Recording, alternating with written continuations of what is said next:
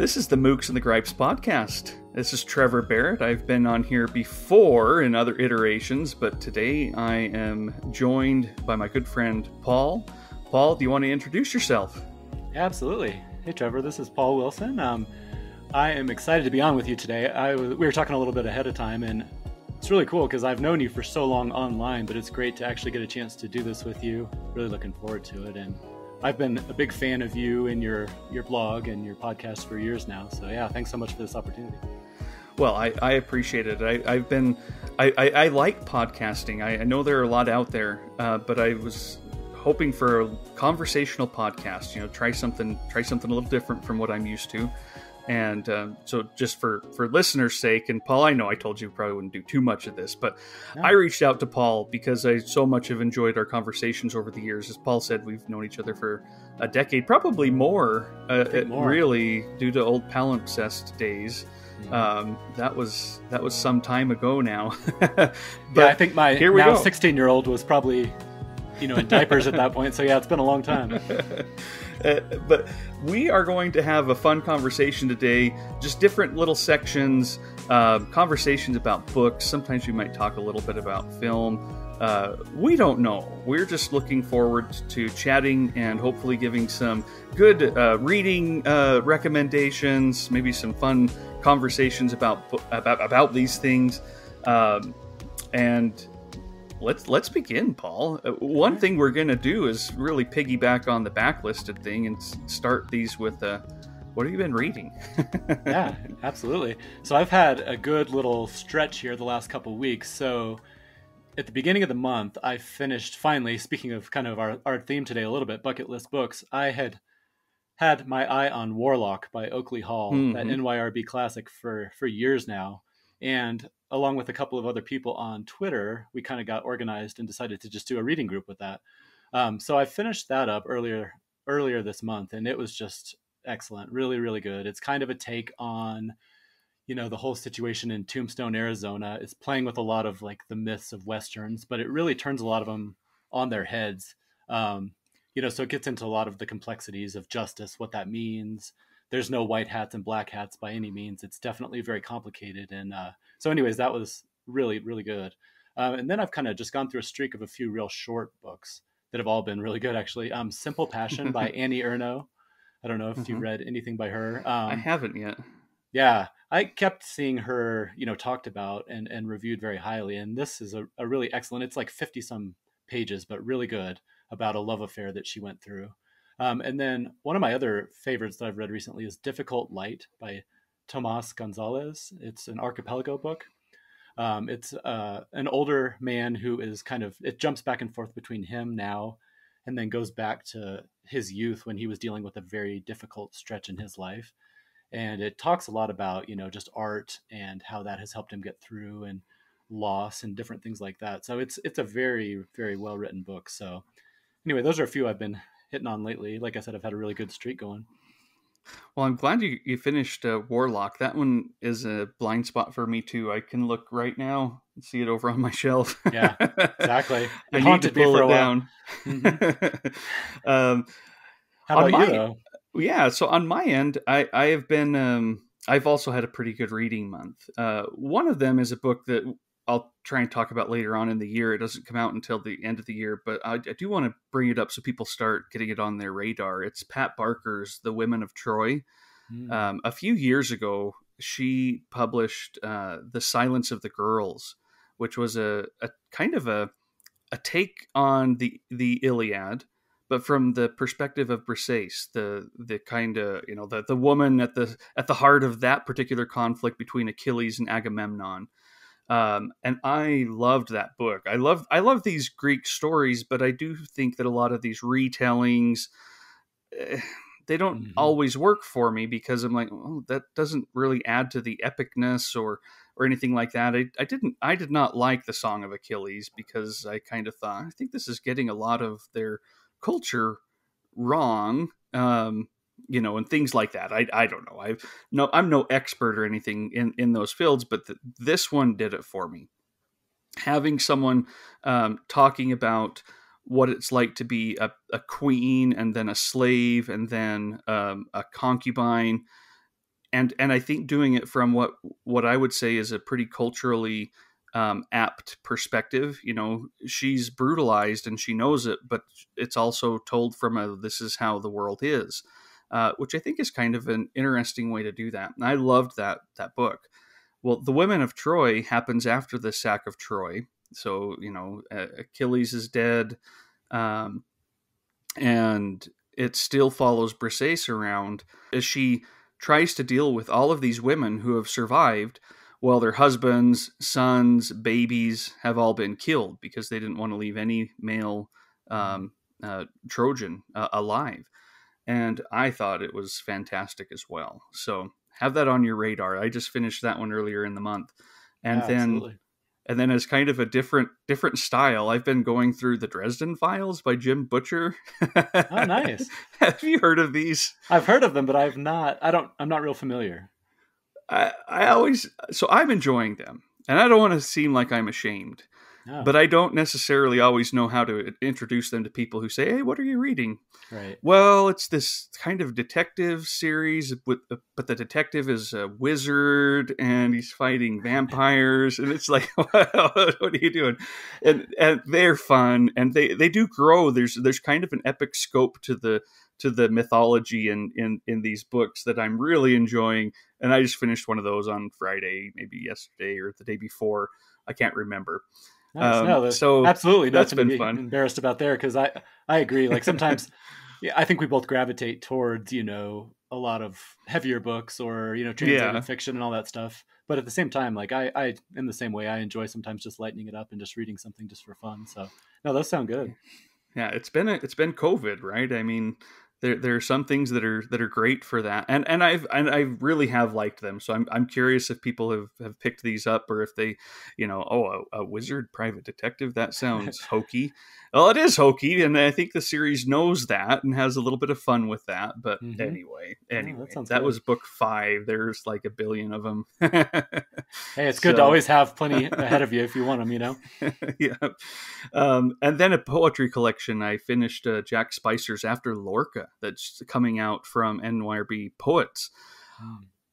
That was amazing, Paul. I didn't know how I would feel about it, but Jack Spicer's writing it about 20 years after Lorca has died. But Lorca writes the foreword, Mm. at the invitation of Spicer. And it's very clever and playful. But what Spicer has done is he's kind of recast several of Lorca's poems. He calls them new translations, but they're not. They're tweaks. And it's really fascinating to see the things that he adds or subtracts from these poems. It was a really fun read because every once in a while Spicer will have a letter to Lorca, and then we'll talk about his thoughts on poetry, and those are kind of brilliant just in and of themselves. But the poetry was a lot of fun too. So that's what I've been reading. I've taken up too much time. You should always feel comfortable to just ramble on for a second if you're having Oh fun no. with it. So Absolutely. No, that sounds great. Poetry is one of those areas where I love it, but I do feel like it's a bit of a blind spot for me. And so I always welcome any kind of recommendations for one thing. And also I've been trying to kind of push myself to just, try some, just not be intimidated and just go for it. So, I think I might have told you in the past, I've read recently, there's a collection called Braided Creek that's hmm. by Jim Harrison and then Ted Kuzer, and it's kind of a conversation in poetry between the two of them. That's really fascinating. You don't actually even know. Basically, they send each other postcards with poems on them back and forth over the course of like a year, and they don't even specify who wrote which poem. Hmm. So you move back and forth, and it's about aging, it's about nature, it's about all these different things. So yeah, that was one that I came across recently that kind of got me inspired to really continue to explore poetry because there's just so much out there and so much variety. Well, and it's National Poetry Month still. I don't know when we'll post this because it might take a bit to get things set up and all of that. But that's been a good month to rediscover some old favorites. I have been posting on Instagram some of my favorite poetry collections that I have kind of rediscovered over the month. So yeah, maybe we'll have to. I'll follow up on this with you sometimes, Paul. I'll say, how's have you read any good poetry lately? Absolutely. If Yeah, the no, that'll answer be is good. no, then that's fine. Um, All right. Well, thanks for that. That was fun. And we do talk on Twitter a lot, but it's fun to get a little bit more in depth and maybe a little more animated Yeah, about some of absolutely. these No, things. exactly. But our main topic today that we wanted to kind of discuss, a way of getting to know you through the things you have not done, or better yet, the books you have not read. This is our bucket list books. I think we've each put together a list of five Yeah, books that have been roughly, on our. roughly five. Yeah.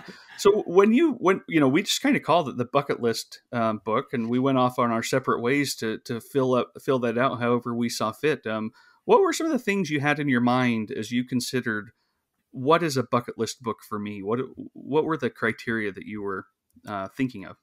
Yeah, no, that's a great question. So I, it's interesting because I have noticed as I start to get a little older, I'm not too old yet, but as I reached 40 or so and then kind of past there, I started to notice that there were a lot of these books that I was just pushing down through the years, like, oh, I'll get to that. I was waiting for the perfect time, or that's not a good fit right now, but maybe I'll get to it soon.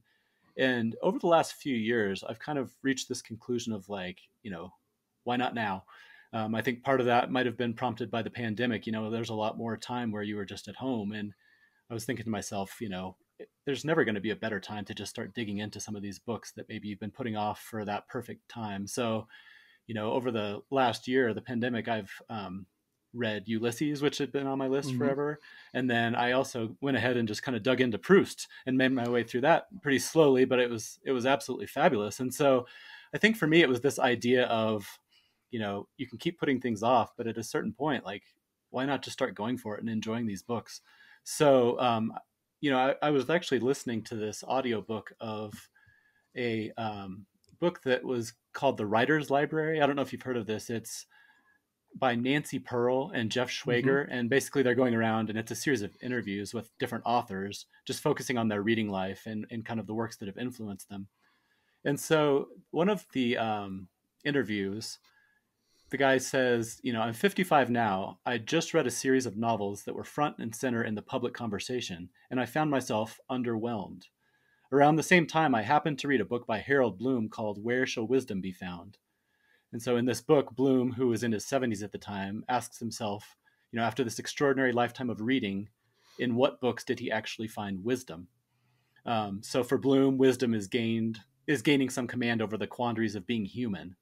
So I just thought that was really interesting. And so this interviewed, the guy says, the book had a big effect on him. And so he thinks, I'm turning 40. If I live to 80 and read one book a month very carefully, where I underline and reflect upon what I've read and write down my thoughts, that means I've just got 480 books left. And so to me, it's not like I don't have any kind of like counter going in my mind where I'm like, panicking about how many books I have left or anything like that. But it just kind of drove home that whole point of like, you know, there's a lot of value in just starting to really focus on those books that you really want to read. There's a lot of books out there, like we just discussed, that are just fun, and there's absolutely nothing wrong with that. Mm-hmm. But to a certain degree, like if there's a book that's been on your shelf, just pick it up and start digging in. So that was kind of my thought, is just, what are these books like whenever someday I come to the end of my life? What are these books where I think it's really important that I will have read them? So that was just my long-winded answer to kind of your question. Yeah, no, I like that, and I really like that quote. Mm-hmm. You've got me thinking. Oh, okay, let's see, what books do I need to to Yeah. prioritize? But last year, from my side, I read finally, and I actually listened to it because Andy Miller himself reads it. But it's Andy Miller's "The Year of Reading Dangerously," which he talks about on Backlisted Pod. Mm-hmm. It's fantastic. I mean, and I loved listening to it. If you can get a hold of the audiobook, I do recommend that, just because I think he is a great raconteur. I mean, he can tell Yeah. great stories. He's got a way of delivering. And in that, he had put together a list of betterment, his 50 books that he wanted to read, and went through it. And I did the same thing then. It took me a long time. I think I Mm-hmm. even previewed on Twitter, hey, I'm putting together my list of betterment. And I think you, Paul, were one who said, oh, I'm excited to see that. Well, Absolutely. like 6 months later, I finally put it up. And that was a lot of fun to put together. And to have that goal of kind of a horizon that I could look at and say, I am excited for these books. I don't know if I'm going to enjoy all of them. And that's actually something that, I put it up and I said, "Hey, look, Andy Miller, I put together my own list of betterment." And he Mm-hmm. said something that I quoted in my blog post, but I can't remember word for word, but something along the lines of, "Oh, have fun with this, enjoy it, even the books you don't." Yeah. And just that sense of, yeah, there's something about, having some of these books that you're reading because it's not a chore, it's not work, it's humanity, and it's an effort to get to know some things. Maybe I won't like them all on all kinds of levels, but there's a sense of progression and joy in that. So I put together 50 books. But I actually looked at this quite differently, these bucket list books. I tried to look at my shelves and say, what are some books that have been there that I have been kind of jumping up and down for years and years and years that I have not pulled down yet? Maybe because of a sense of, oh, I want to save that for what I don't know, or I want to um, uh, get to that on a day when I'm not so distracted, and I just that I don't know if that will ever happen. Right. But it's time to look at some of these, and so some of them are on my list of betterment, but some of them aren't. And I was also inspired by Tom. You can find him at Hogglestock Mm-hmm. on Twitter. He used to do um, Readers. the Readers podcast, Mm-hmm. kind of an inspiration for why we wanted to just have a conversational book podcast, you and me, Paul. Um, Exactly. but Tom posted a video of I don't even remember who it was, but doing kind of a personal library tour. His book stacks, and in there he pulls out Thomas Mann's Buttonbrooks and says, "Oh, Buttonbrooks, I haven't read this one yet. Good. Still have it to look forward to." And just that sense of joy that, oh, I can, there's a world in here that I'm excited to get to know. And so I try to figure out what are some books that have been jumping up and down that I'm really excited about the world I will get to know in there, to Mm-hmm. some extent anyway. Yeah, no, So, absolutely. No, I think that's exactly right. It's that feeling of joy and anticipation. Like you said, it's not like you're naive enough to think that every single one of these is going to turn out to be your favorite book ever. But in some ways, like more and more as I get older, I kind of appreciate even the ones that aren't your mhm, favorites. It's just like kind of the struggle of dealing with some difficult books and then getting through it or not getting through it and just what you learn. And I don't know, it's just that whole process of growing as a reader. So yeah, mhm. I think that excitement and anticipation is a lot of what I'm feeling as we look through these lists. Well, and I do think too that there's a bit of there's a skill or a facility to be gained by starting up one of these books and finishing it. Mm-hmm. It's a hurdle. It's a physical barrier at times that it's easier to do something else. It's easier to read a different book even, or to get on social media. And not all of my books are like big, thick, difficult, world altering books. A few of them are quite small. Mm-hmm. Um, but it can still be daunting. And to get that skill of, I'm going to start this book that's been in some way intimidating me, Mm-hmm. and I'm going to finish it. And I find that once I get into a rhythm, I can do that easier. I can do that better. And I'm hoping that I can kind of do that.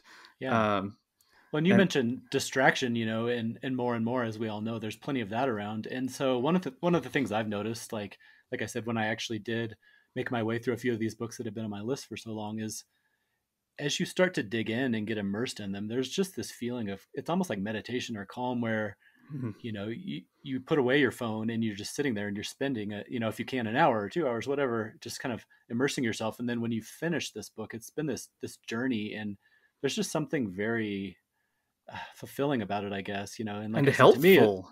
yeah, absolutely. There's a mental health aspect to being able to get into the flow with a Hmm. book. Yeah, exactly. Anyway, No, sorry so I yeah, interrupted you. no, that's exactly what I was aiming for. And just like I said, the word meditation comes up, but for me, like I don't personally meditate or anything, but I think if I don't spend some time deeply immersed into a book, as often as I can, I think that does form a kind of meditation for me. Where if I don't do it, I can feel that I'm not as mentally well as I would otherwise Hmm. be. So, yeah, there's a Yeah, lot to it for sure. yeah. No, those are great points. Well, let's get to it then. Did you rank these? Or are we doing this? I did not. Just so you I know, I didn't just either. have a list and it came to mind and I put it down. Why No, don't we same. hear however you want to present your first book? What do you got there? Okay. Well, I'm gonna start off hot and heavy. Like I said, I had kind of been chopping away at a few of these, like some of my favorite books ever, Moby Dick, Ulysses, Uh-huh. Proust. It's not that I'm like just because they're highbrow, but I do think there's a reason that they've stuck around and that there's so much value still placed on them. And so the first book that came to mind for me that I've been meaning to read for so long is Don Quixote. Mm-hmm. For many reasons, it's such a foundational text. If you're a reader, it comes up. I feel like, once you start paying attention, it's like this book comes up in practically every book you read, at least in passing or, an allusion to it or something like that. And so it's just such a seminal text. Um, and then, I think also what appeals to me about it is the humor and the companionship that I know exists in there. And so my wife read it a couple years ago and she was just sitting over there, chuckling, and it took her quite a while to make her way through it, but at the same time she was saying how amazed she was that it was pretty much a page turner in some sections. And so Huh. it's just been kind of building up in my mind, like, again, with this whole idea of if not now, when. So I don't want to put too much pressure on myself, but I'm thinking by the end of the year, maybe around the holidays or something, I might pick that one up when I have some good stretches of uninterrupted time. So yeah, that's the first one for me that I kind of have my eye on. How about you? I've never Oh read yeah, Don good. Quixote. It's on my shelf too. I think my parents bought me a kind of a really nice hardback edition Mm-hmm. when I was in college, and I- I've opened like the front cover to look at the text a little bit, Mm-hmm. but I've never done it. It's intimidating to me. Oh, me Uh, too. but you have a way of inspiring me to do some of these. I'll give you my number one. Okay. There, and this is definitely, if I didn't rank them, but this would be my number one. Mm-hmm. The rest of these, I'm like, oh, I could probably die and not be too upset at myself for not Yeah. having read them. But this one is one that I think will speak to me in some way that I definitely want to have this experience. And you brought it up already. It's Proust. It's the remembrance of Mm-hmm. things past, or in search of lost time, whichever way you want to put it. Uh, I have had I've had this book uh, ready to read since college. It's been Mm-hmm. a few decades now that I've been thinking, oh, the day will come, and that is kind of my uh, Thomas Mann, Buddenbrooks. Oh, Mm-hmm. good, I still have that to look forward to. I am very excited about it, but boy, I'll tell you what, I'm scared too, because I have sat down to say, okay, this is the year, Mm-hmm. and I just don't do it. I'm like, oh, and tomorrow is the day. Right. It just doesn't happen. And I don't want to, it sounds sycophantic, but on Backlisted again, they did an episode on Proust a Mm-hmm. year or two ago, and Andy Miller read the first paragraph, but he didn't do it in the Lydia Davis translation, which I have and have been kind of like, oh, I really love Lydia Davis and her translations. They did it in kind of the old, combined translation. And the depths and details in those kind of twisty, arcane passageways. Mm-hmm. Oh, I was so drawn in. I have read that passage. I went and I said, oh, I'm not reading Lydia Davis's translation now. I'm reading this one. Yeah. There's a difference there, and I went and bought them all, so I have them, and that would be my number one. And I know you just got through it all yourself, and that was inspiring, and you've had nothing but good things to say. In fact, it, let me know if I'm interpreting this right. I mean, that seemed like almost a religious experience for you when like this is now a part of me. Oh, absolutely. This Yeah. book. No, for sure it is. It's what you mentioned about the language. It's we talked earlier about how some of these are page turners. I would not say that this is a page turner, although there are sections that are surprisingly quick. I mean, I would find myself, certain sections I would burn through, 50 or 70 pages in a sitting. But there was also those other sections where it would be, you know, 3 or 4 pages in a sitting and take a lot of time. So, yeah, it is. It's just, it's hard to describe. It's such an immersive experience. It's so much about time and memory, and it jumps around. And one of the ways that I found that really worked for me to read it was just not to get bogged down. So just kind of let it wash over me. Hmm. I would just read along. And I mean, this is somewhat true of some of the other, kind of difficult books like a Ulysses or something, where I've found like if I get bogged down and I'm looking up every reference I don't understand, and I'm trying to look up the history of whatever this might mean that they're talking about in the parlor, like it can kind of get intimidating and wear me down. And so, a lot of times what I found is just kind of go with the flow and let it wash over you. And that seemed to work really well for Proust. And I will say, there's a few books in the middle that aren't quite on the same level, or maybe not on the same level, but they weren't quite the same to me as some of the other ones. But no, you're right. It was one of those experiences, what you said about it became a part of me. That's absolutely the way to put it. And it's funny because I think I posted something at the end, on Twitter that I'd finished it or whatever. And I think that was like my most liked and commented post that I've ever done. And I think there's this feeling of like people, I don't think it's like survivor syndrome by any means, but it's just like this, it's like a lot of these books, there's like this little club of like, oh, you did it. Didn't you love it? And like, it's kind of this, it's like a very positive and kind of cool experience. Just like Mm-hmm. you've made it to the other side and you can kind of share in this, like what a great experience this was. So yeah, No, I think you should definitely make it happen one of these days. I will. I will. I will. Yeah. What's your next one? Yeah, my next one. So I have read and loved, well, loved might not be the right word, but you and I have even talked about Roberto Bolaño, Mm-hmm. 2666 in particular. I know you did like a kind of a book club one year about it, and I followed along. So I've read that one twice. And so, he's obviously amazing. He's a legend. So Savage Detectives is one that I have not yet read. Same thing. I've been kind of, ever since I finished 2666, had that one kind of earmarked as like, this is his other really big, well-known Yeah. book. You know, so same thing. It's like, after having read 2666, as much as I enjoyed it, and there's no doubt that he's a master, it's hard work in a lot of ways for different reasons, both the reading and also sometimes the subject matter. I know Savage Detectives is quite different in subject matter, but anyway, that's one that I've just been kind of keeping my eye on for a while now. I need to, there's other ones of his books that I'd like to read, like his short story collection, Last Evening on Earth, which I've just heard rave reviews about, but Savage Detectives feels to me like, right or wrong, like it's kind of like sits right there with 2666 is the one that's revered by a lot of people. So I don't know. Have you read that one? No, I don't know. It's the one I haven't, and it really is because I'm trying to save it a little bit. Yeah. I just read the one that just came out, Cowboy Graves, Mm-hmm. and really enjoyed that. It's so refreshing. It's a mess in some ways. Mm-hmm. Like it's clearly just a bunch of his kind of, oh, here, I just need to get down some stuff and write these documents. But he has a voice and a personality and a subject and these characters. You get back with Arturo Bolano, who's in like Last Evenings on Earth and in the Savage Detectives. But no, I have not read the Savage Detectives, and I put a little footnote at the bottom that it's so nice to come back to Bolano. I don't want to be done. Right. And I think that's one of the reasons I haven't read it. But it's one that's on my list of betterment, though, because I finally said, I got to do it someday.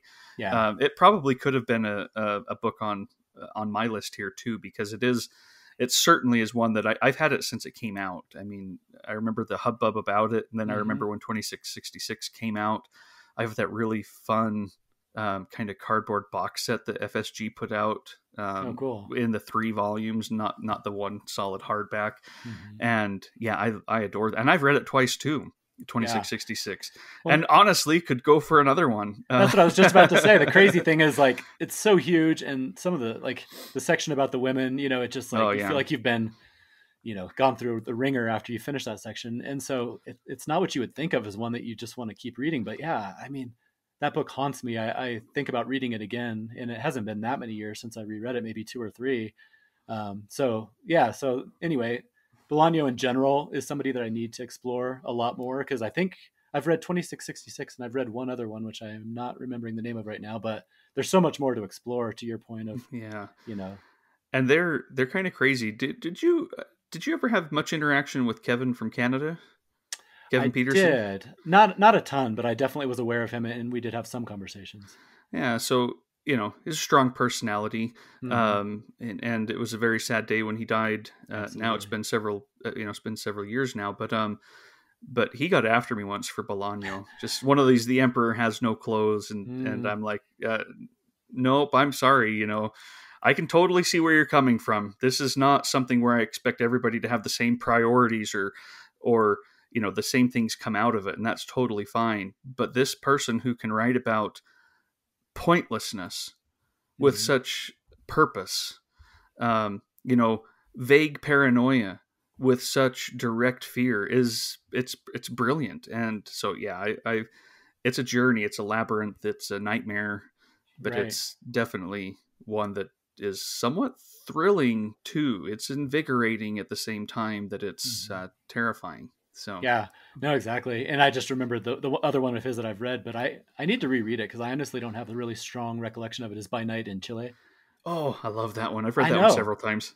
That's the thing is like I know it's another one that's beloved, and so you know how sometimes you'll read a book and maybe it's just not the right time or for whatever reason. It wasn't that I uh, didn't like it by any means because I remember liking it a lot, but I just don't have a lot of recollection. So mhm. again, that whole I have that to look forward to. That's another one. Yeah, another a reread to look Yeah, forward exactly. to. Well, so my next one is I, I'm kind of cheating here, but I guess I cheated with the Remembrance of Things Past too, since I that's like how many books? Five or Seven. six, seven. Yeah. Hmm. Well, I'm now going to put up two. No, that's okay. It's these two. Can you see them there on your screen? Ooh, The interesting. Stones of Aaron, Hmm. Pilgrimage, and then Labyrinth. And these are pretty thick books. The NYRB Classics has put out from written by Tim Robinson. I don't know a whole lot about him other than it sounds right up my alley. Someone who is inspired by the landscape around him, Hmm. goes and delves in deeply, and uh, you know, cartographically almost, but also with a lot of human, I'm assuming existence kind of stuff. Hmm. It has a when I read about it, it reminds me of what I feel about Lauren Isley's work. That you know, that great nature and cosmic poet writer. You Hmm. know, he wrote nonfiction nature works, but they have the resonance of, you know, deep philosophical poetry. And I get the sense that these might be, maybe I'm completely wrong, but No, somewhere there, you know, yeah. never read them. They're on my bucket list, but they're big too. And again, oftentimes I'll look at them on the shelf and think, is this the time? And I go, I don't think so. And not because I don't want to read them, but because you know, I almost want like the time. And you know, again, this is never going to come when I can go spend a month in a cottage somewhere Exactly. undisturbed. Then I'll take these with me for sure. But I do need to figure out how to mine out that time just in my normal day to day life for Proust, but also for these the Stones of Aaron. And he Yeah. died a year or two ago, and a lot of people kept bringing up how much these books mean to them. And I thought, man, I'm on the right track. It's on my Hmm. list. I just need to need to do it. Yeah. No, it's funny. You and I are definitely kindred spirits because that those two books were on my final list until maybe yesterday, and then Oh, I really? kind of swapped them out. So later on, we talked about doing kind of a runners up or a honorable mention section, and those were definitely going to be on there because Hmm. what you described about that whole idea of I've gotten more and more into nature writing over the last few years, and particularly that what you just described about finding one area and digging in really deeply to it. Robert McFarlane, I don't know if you've read any of his stuff, but he Mm-mm. does that a lot really well. Obviously Annie Dillard, Edward Yes. Abbey. I read Desert Solitaire, and that book, there are some sections of that book where it just blew me away. Where he just, the one in particular that I remember is him and his friend tubing down this river that is going to be dammed. So they're basically seeing a lot of this stuff for the last time that it's going to be not underwater. And Hmm. it was very elegiac and really well done. And so these ideas of, like you said, just picking one spot and kind of digging in and really focusing on it are fascinating to me. So yeah, Tim Robinson. And then one other one that comes to mind for me is, have you heard of Prairie Earth? It's by William Least Moon. Not that It's, I know of. I don't think yeah, so. it's that same idea, and like you with Tim Robinson, I don't know all the details of it, but I know that basically he picks this relatively small area of land in Kansas, and he just digs in. Like it goes into like geology, it goes into history, it goes into social stuff that's happened there, Native American history and atrocities and all of these things. And there's just something very fascinating about picking like a any type of land, but especially something like in Kansas where maybe it's just this stretch. If you drove by on the highway, you would never even think twice about it. But then somebody takes the time to kind of research and dig in deeply and just how much has happened there. So anyway, yeah, I'm all on Yeah. board with that type of book. Oh boy, are we setting up a? I don't have the goal of ever doing a book group on here. Right. But But that's a candidate for that non-existent future thing. yeah, absolutely. No, I think we should put a little mark next to it for sure. All right, what do you got next? So this is one where I don't actually even know how much I'll be able to say about it, but it goes back to our poetry conversation. There are those books that kind of exist. You just know you need to read them at some point in your life, like we talked about. And so the complete poems of Emily Dickinson. Oh, I got it probably 5 or 6 years ago. I'm an English major, so it's not like I have not been exposed to Emily Dickinson. I definitely have, but probably at points in my life where maybe I didn't appreciate her as much as I should have. So, I don't know that I'm going to sit down and just read it cover to cover, but what I've been doing with some of the bigger collections of poetry recently is kind of move it over to my bedside table and just dip in and out. Like maybe you're reading a longer book, but you just each night maybe you read a poem or two. And so I've kind mm-hmm. of had my eye on that just because, again, she's one of those that's just so influential, so canonical, so seminal to so many other writers' works. And the bits of her poetry that I have read have been just blown me away. So one of those where I don't know why I haven't gotten to it yet, but I'm Well, ready to do it. this is one where I might say I envy that you haven't done it yet, Hmm. because I think we all have, or I hope we all have, these reading memories, these special moments of almost transcendence with a book Mm-hmm. or with a poem or something like that. I was, I and I One was in my mind this week due to National Poetry Month. I posted on Billy Collins' collection Picnic Lightning, Mm-hmm. and I remember getting that assigned to me in a poetry class in the early 2000s, like 2001 or something like that, and thinking, oh, this looks interesting, and sitting down at my desk at, I don't know, 6 or 7 at night and not stopping. And I read the Wow. whole thing in one sitting, and it was a beautiful experience. And then I read the whole thing again over the next few days. I've marked those poems up a bunch. They're different, it's not like this is, I don't know. I don't want to sound down on Billy Collins, but he these poems are special to me. Whereas I'm not necessarily all for, like, oh, he's the greatest poet ever. Right. But that was one of those special reading experiences, and I had a similar one when I did the complete works of Emily Dickinson. My parents they bought me one. I remember it was my birthday, probably Mm-hmm. even before Billy Collins, so 2000, something like that, and they got it for me. And I sat down over that summer and did read through those one by one, and I would mark the ones that I really loved and reread them. And oh yeah, just so much fun. And this kind of comes together again because in Billy Collins' Picnic Lightning, there's a poem called Taking Off Emily Dickinson's Clothes, a little playful. Mm-hmm.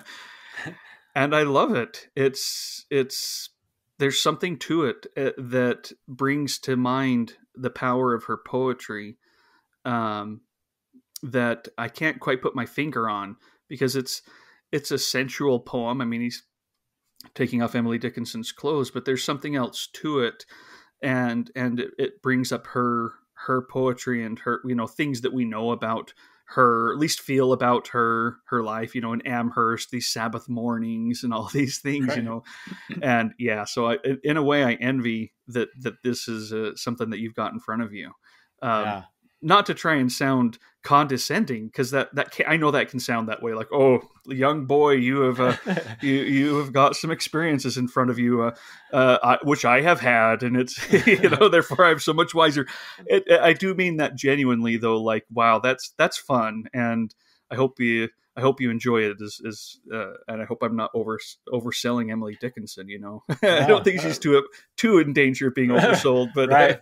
No, I don't ever take it that way. In fact, I probably err on the other side where it's part of the reason my bookshelves are so packed and overflowing and don't look nearly as nice as yours do in the background there is, I when people are enthusiastic about something, I am very susceptible to like catching on to that. Like it's contagious for sure. And so no, when I hear somebody who had an experience like that and it meant that much to them, if anything, it makes me more likely to rush out and buy it and then hopefully read it. So no, uh-huh. that sounds great. Yeah. How about you? What's your next one? My next one is one that you'll be able to talk about more than I will, because I know you've read it. and I know it's one of your favorite books. I think that you read last year. It's Gene Stafford's The Mountain Lion. Yes.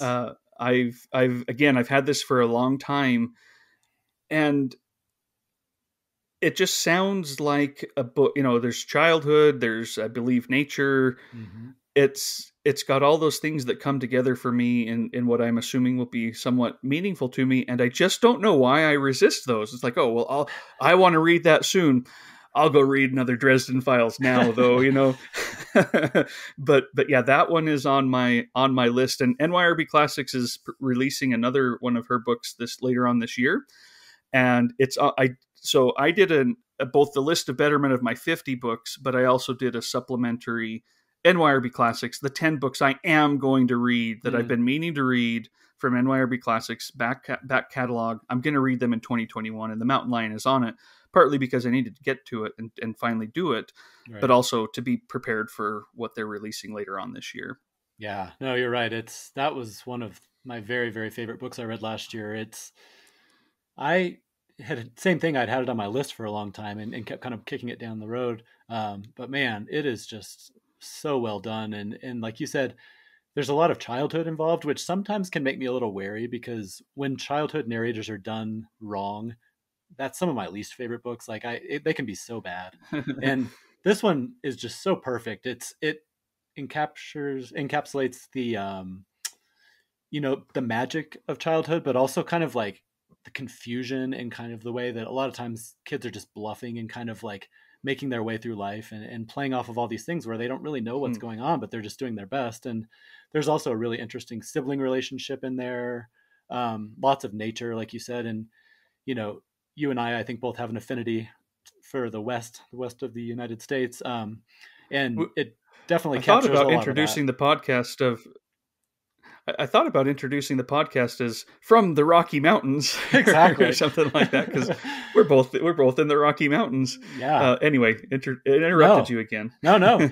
Yeah, exactly. And a big chunk of it does take place in the Rocky Mountains. And I would like to think, no matter what my background is, because I was born and raised in Colorado, and so I think I definitely do resonate with books set in the West. But I would think that anybody, regardless of that, would get a lot out of this book. And like you said, I've had my eye on that new one that's coming out from NYRB. And it's funny, I just ordered, I believe it's FSG who put out her collected short stories. And I did not even have that on my radar. And so I'm pretty excited about that because I didn't either. Yeah. So I've heard good things. So looking forward to that too. But yeah, I'll be curious to hear what you think of it, because I'd be not to put pressure on you, but I'd be shocked if you didn't love it. I'll let you know. It might be my next one. I'm reading The Enchanted April right now because it's April, and Nice. And it's one of those books I'd been meaning to read. And I think the next one from my NYRB list of betterment might be The Mountain Lion. Great. So May, something for May. Yeah, absolutely. Well, all right. What do you have? Second to last one. Yeah. Well, at the risk of turning this into like a backlisted sub podcast, Anatomy of Melancholy. It was already one that I had the NYRB, that beautiful edition with the skull on the front. It's been calling to me for a long time. But again, talk about intimidating. This book, I mean, size wise, even when you hear people who love it, they'll readily admit that it's not something you just pick up and burn your way through. It's something you dip in and out of. And, but yeah, there was a episode of Backlisted on that book with Philip Pullman. And if anything, it just made me want to read it even more. And they were acknowledging all of the difficulty. And, some of it is like there's antiquated language, or, some of these sections that'll just dig into like go off on a rabbit trail. But just the more I hear about it, it sounds so fascinating and unlike anything that I've ever read before. And so, again, I don't know when I will get to this one, and it may be one that I need to treat kind of like one of those books of poetry where I keep it somewhere and just, read a few pages here and there. I don't know, but it does keep calling to me. One of these days I'm going to get to it. And, I think just everything about it qualifies as a bucket list book for me. For sure. That's one that would be on my list too, if I'd really been thinking about this deeply. I've never read it, Mm-hmm. but lots about it. I mean, you've got Sebald's The Rings of Saturn, which brings up quite a bit of things from it, and Mm. in such a meaningful way. So, my next one is The Black Prince by Iris Murdoch. I love Iris Murdoch's books. I think she's a fantastic writer, and I've always heard that this was one of her best ones. Well, for Christmas one year, I thought, oh, I'll tell my wife to get me this one, The Black Prince. Only she also wrote a book called The Green Knight. And for whatever reason, when I looked at the list, I thought, oh, there's The Green Knight. I'll ask my wife to get that one for me. And she gets it for me. And I kind of read the premise and I'm like, well, this doesn't sound like what people told me The Black Prince was. And it's because, I totally messed that up. That's funny. Well, I have since got a copy of The Black Prince, the nice Penguin Classics edition, and I still haven't read it. I guess that was my time, that Christmas. I was going to read The Black Prince or this next Iris Murdoch, and that's been a decade or so Mm-hmm. ago. And so it's been sitting there for a long time. It's time I get back to Iris Murdoch because it's been a while since I dipped into her work, and she's one of those that I'm kind of like, in general, I'd like to read more of her stuff. So I put the Black Prince on here. Not The Green Knight, which I'll be honest, still haven't read either. That's funny. It's not the next Iris Murdoch for me. It's The Black Prince. No, I know what you mean. Got to stick to your guns on this stuff.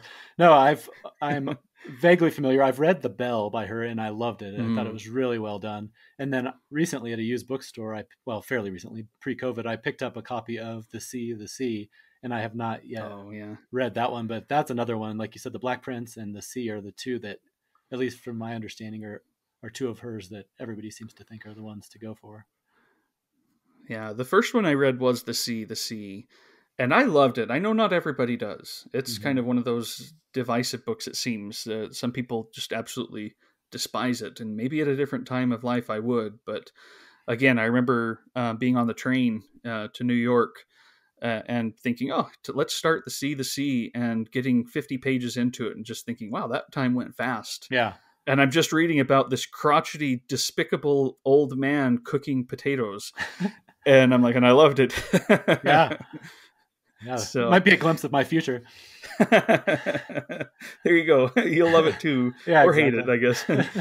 All right. Well, you're on your last one. What do you got there? Yeah. So my last one might make you proud given the name of your blog and podcast. So Finnegan's Wake. Yeah. I had read Dubliners, years ago, loved it. I read Portrait of an Artist in college, and I was fascinated by it, but it was tough, and I don't think I was ready to read it yet. Mm-hmm. So then last year, like I said, get around to Ulysses and just had this amazing experience with it. And so even then, when I finished Ulysses, I was like, realistically, I think probably I'll reread all of these books, but I don't know that I'm ever going to go for Finnegan's Wake. It just seems like it's too much. But it keeps kind of niggling at me. And then I've recently, there's a couple people on social media who are big fans. They'll read through it over and over again. And there was one, I don't remember who it was. There was a lady who said the way that she had the most success with it is almost treating it just like she was reading a song. And so I think the way I interpret that is more like going back to what I was saying earlier, where you just kind of let it wash over you and you don't try to get bogged down in all the details. So, again, when am I going to do this? I don't know. But just after having finished Ulysses, and there are some of those chapters where, I think there are some Finnegan's Wake-esque sections where, it does get into some very surreal stream of consciousness stuff that you don't know exactly what is going on. They're beautiful. They're amazing. And so, we'll see if I can withstand hundreds of pages of that. But that one is one that, if we're talking bucket list, I decided to swing for the fences and list that one. Well, there you go. I've never read it all the way through. I have read a lot of pieces of it for school, and that's where I learned about the Mookse and the Gripes originally. But I've never gone back, but I always did enjoy it. I think you're right that approaching it as a song and letting it wash over you, I think that's how it works. It's like it's more of an experience than pure, knowledge that comes step by step. It's right. like it's it's a river, it's something that Mm-hmm. you well, river run and all that, Yeah, right. from it. So, uh, yeah, that's I do love it, even though I've Yeah, never read it. Of right. course, part of my homage to it is that sense of loving something that I guess I've never quite uh, mastered or even fully grappled with. Yeah, no, I mean, that definitely appeals to me. That whole idea of just grappling with books, not all the time, but and I'll just quickly add. I know that we're running out on time here, but one of the things that I found with Ulysses that really worked for me, and a friend of mine actually suggested it, was I listened to the Jim Norton audio Mm-hmm. book while I was reading, so I was reading and listening to him at the same time. For one thing, that is just a masterful performance by him. It is amazing. But one thing that it did do, in addition to just, he sings songs, he tells the poetry, he has the wonderful accents and everything. But just, I think that made me understand how you could just let it flow over you, because if you don't push pause, it just keeps going. And as I was reading along, I started to realize, just go with it. And so anyway, if anybody is struggling with a book like that, that's one thing that I would suggest trying it, because it really worked well for me. And Jim Norton, I think, is a very unique, like he's a master. That was amazing. But I think that could probably work in other ways as well. And isn't that available somewhere on the internet, like It, chapter by chapter, it as probably a is. free download? Even I Yeah, if it is, I, um, I would encourage everybody to snap it up immediately. I think what I had done back before I had really gone anti Amazon, like this is probably 10 or 15 years ago. I think I had signed up for the free Audible where you get like one free download, and I had done that and then unsubscribed basically. And so I've just kind of had it floating around on my phone and on my devices for years now. And when I decided to go for it, I remembered I had that, and like I said, it was an amazing experience. So one of those readers experiences. absolutely, for sure. Awesome. Well, mine's quite different. You're swinging for the fences with your last choice here, and I'm looking at something that I think I could read in just a day or two, Mm-hmm. and it's Antonia White's Frost in May. And I'll tell you why I picked this one. I don't know very much about it. I know enough that it's, I know some of its content. I know it's part of a bigger kind of series of work. It's that title. There's Mm-hmm. some books that just call to you because of their title, and I don't know if I'll like it. I don't know a whole lot about it, but it's been on my shelf forever because of its title, and I almost don't dare read it because I'm like, it can't be as good as what its title does to me. Mm-hmm. What its title has resonate with me. But I know a lot of people do like it, so I have hopes. But that's one that I have plans to read fairly soon. I have had the copy for a long time, and I've decided that here shortly it's time to get into Frost in May and start getting through some of these books that have called to me through the years, because there's some, we're on some kind of wavelength, or it just resonates with me. Mm-hmm. And I may be, again, completely wrong, but there are books like that, and I thought it might be nice to have a representative here of those ones that no one talks about a ton. I hear about it Right. quite, relatively often, I guess, but they're just those ones that you think, oh, that's a special title. Mm-hmm. Guaranteed I'm going to be talking about this book for all my life, but I haven't read it Right. yet. No, I mean, that's one of the magical things about having, like, I love having books around. And Hmm. sometimes there are those ones, like you said, it may not even be based on logic. And often it isn't, but they just kind of call to you and haunt you over the years. And I have to admit, I'm going to be Googling that one right after we're done here, because you've actually got one that I have not even heard of. So, Oh, okay. Yeah, check it out. Frost in May, Antonia White, okay. and there we have it. I mean, Yeah. and I like your point there too of having books around, because as a kid we had bookshelves, and Mm-hmm. I was too young to know or to start reading some of them, but they would like call to me. There's a world of possibilities there. I do use an e-reader for a lot of stuff now. I find it very Mm-hmm. convenient, especially with review copies and whatnot.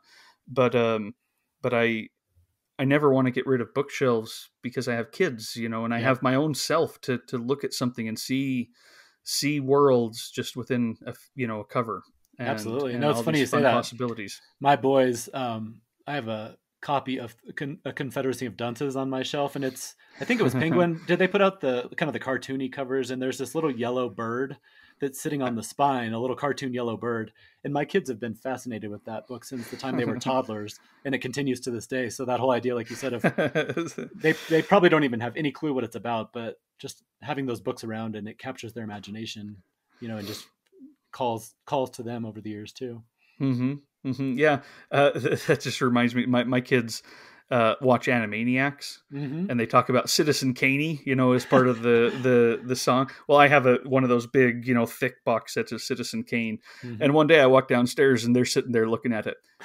Wow, look at that! There's Citizen Caney, That's funny. and I thought they haven't seen that yet, and maybe Right. they don't care. But part of them, I think, is wonders and has Absolutely. that view out there. Well, and they're making Well, those connections. yeah, yep, yeah, somewhat skewed, but Right. in the right way. I think I support them getting their classic cinema from Yeah, Animaniacs. absolutely. Well, I have some honorable mentions, and I know you do too. I Portrait of a Lady by Henry James, Mm-hmm. Mason and Dixon, Thomas Pynchon is Oh one. yeah. I've never read anything by Anthony Trollope, and I didn't know which one to put on here, so I just put him in my honorable mentions as a person, as an Yeah. No, author. I did a few of those too. And May Sarton, because of a lot of you guys. Yeah. And one that I think will make you proud, because I'm going to get to it. It's David Copperfield, Charles Ah, Dickens. yes. That warms my heart. As You've you know, been, I'm a I huge finally, fan. I bought it. I bought it because of you. So now I Yeah. just need to read it too. Well, speaking of good parental influences, you talked about your parents sending you some great books. My mom, that's her favorite book of all time, and she actually reads Mm. it once a year. Oh, wow. And so I think for me, part of it is probably nostalgia and just associating that with good childhood memories. But it's just a great book. It's just everything that's great about Dickens. So yeah, I look forward to hearing what you think of that one. I'm excited. Now, one that is not an honorable mention and not on my list, but I thought it was worth putting up because there are some of these books that have been on my bucket list for years and I finally struck them off. And one, War and Peace. I've Mm, tried that thing 5 or 6 times, get 100 pages into it and realize I don't know and I don't care. hmm. Even though I think that the story is great. I've seen the old, 60s Russian series movie. I love it. Yeah. I just can't read the dang thing, and so I've said I'm not going to. I'm fine with that. Are there any? Yeah. Well, let's get to your honorable mentions, and then I am curious if there are any books that you finally said, you know what, I'm retiring that from the bucket list. Yeah, that's interesting. I'll try to think as I'm going through my list here. Yeah. Right. So, do you know John McPhee at all? I know the name. I don't. I Yeah. don't think I've Just read anything. when you were talking about nature writing earlier, that's one that Mm-hmm. Annals of the Former World. It's a real deep geological dive into different parts of the country. But I guess my understanding is he's an English professor, so it's very literary and just beautiful writing. So that one's on my list. Speaking of the Russians, Brothers Karamazov is on my Oh, list. I've read and loved Crime and Punishment, but that one I have not gotten to yet. one of my beautiful experiences Oh, nice. Yeah. reading that one. Yeah. The short stories of Flannery O'Connor. Again, as an English major, I've read bits and pieces, bits and bobs, but I have a friend who grew up in the South in Mississippi, and he is always just telling me you got to read her stuff. So she's on there too. I have a huge list here, but I'll just skip through a couple more. Krasznahorkai. I know that you're a Oh, big fan of his. I've read a couple of his minor works, but one of these days I need to just dig in with Satan Tango and just start making my way, through that list. So that one is definitely very high on my list. And then, I'll stop. But the one other one that is kind of a more recent addition to my list of things I'd like to read is Willip T. Volman. I've seen him coming up more and more lately, and he was Mm-hmm. always one I kind of wrote off, and I still am not sure that he's going to be for me. But I have one called, I think it's called Prairie Grass, about the Nance Pierce tribe, and that one in particular, but just that whole series. There's something very fascinating to me about somebody who takes that much time to write books that are without that well researched. So those are kind Yeah. of some of the few. I mean, in future episodes, maybe we can touch on more because I have about 1 billion here. I better live I to be hope about so. 200. Yeah. So No, that sounds good. Well, that's fun. And I'll follow up with you to see if there are any that you retired from your bucket list. You don't have to come up with any right now. there's one that's, I don't know if I wouldn't say it's retired yet, but I'm starting to think it might not happen. And that is, oh no, Infinite Jest. Oh, I yeah. I love David Foster Wallace's essays, I go back and forth on that one. The people who love it, I told you how I'm susceptible to kind of excitement and hype and passion.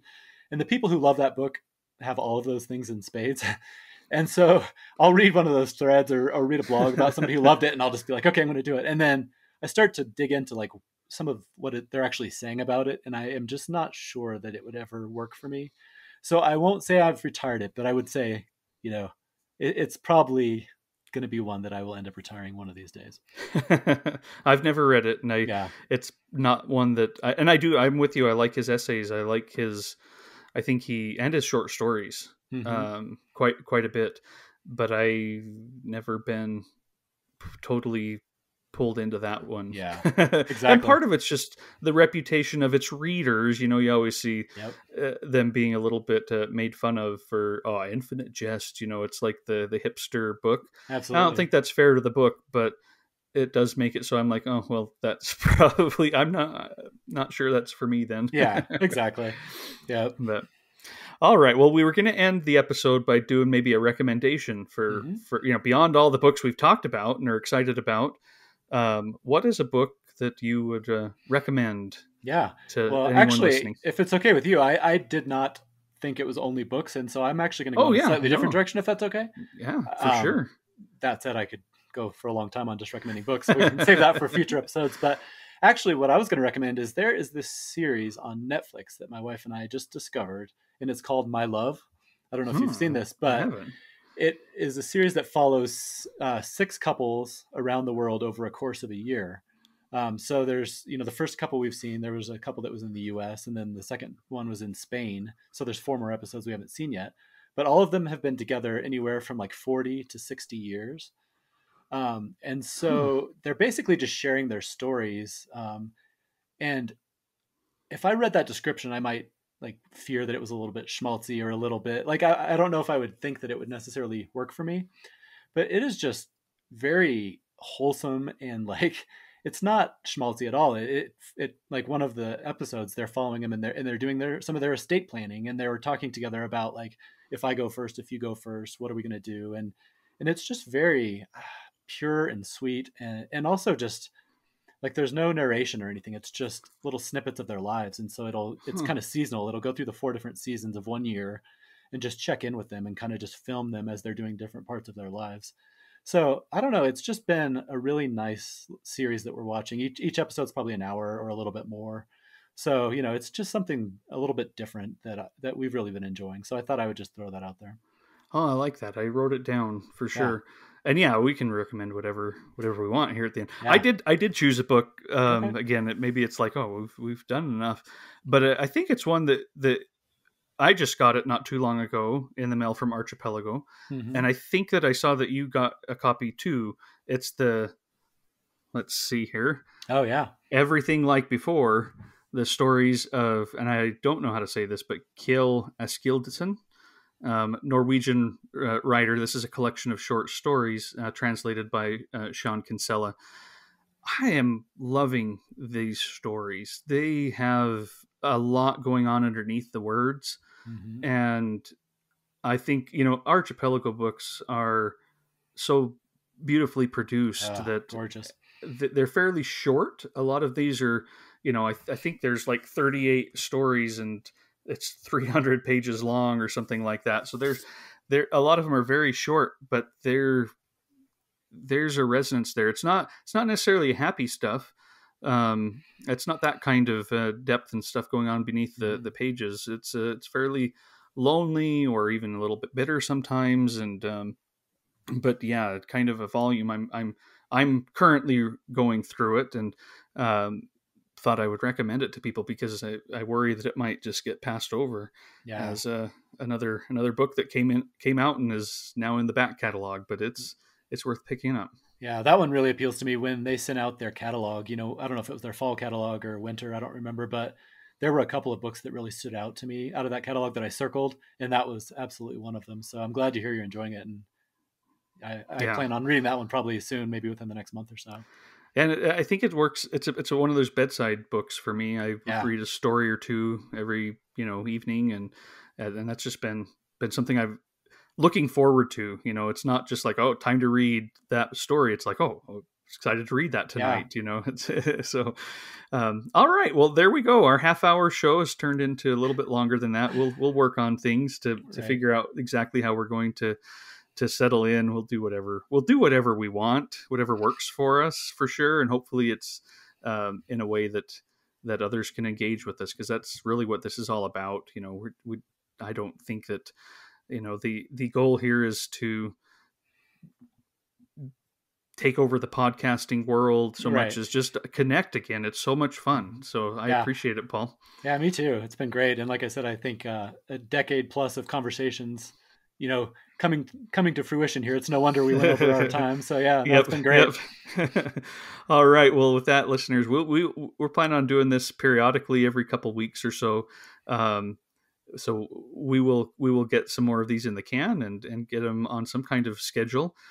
Different topics, different things. If you have ideas, let us know. But we look forward to engaging with you. Absolutely. Thanks so much.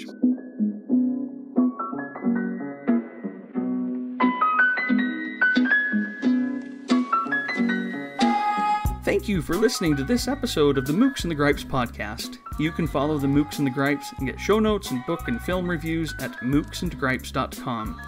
On Twitter, you can follow Trevor at Mookse and Paul at BiblioPaul. You can also get information about future shows on our Patreon.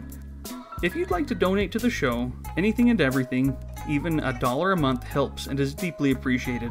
You can become a Patreon at patreon.com/Mookse. Until next time,